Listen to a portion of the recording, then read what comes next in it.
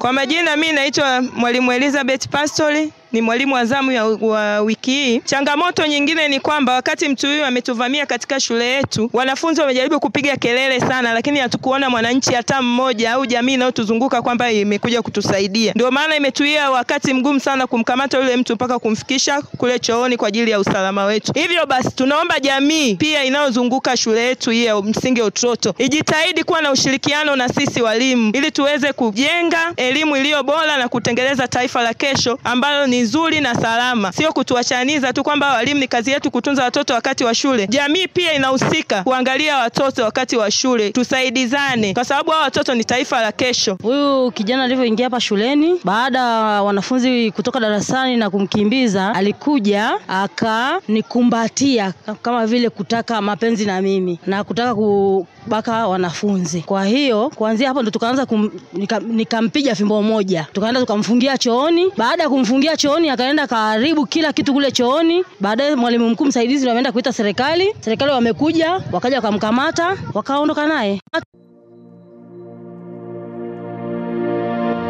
Millard Ayo anayo furaha kukupa taarifa kwamba application mpya ya Millard Ayo imeanza kufanya kazi na kwa sasa inapatikana kwa wenye simu za Android. Kiurahisi kabisa, habari zote utazipata kiganjani saa 24. Habari za mastaa, siasa, video mpya, lifestyle, michezo na mengine mengi ya dunia.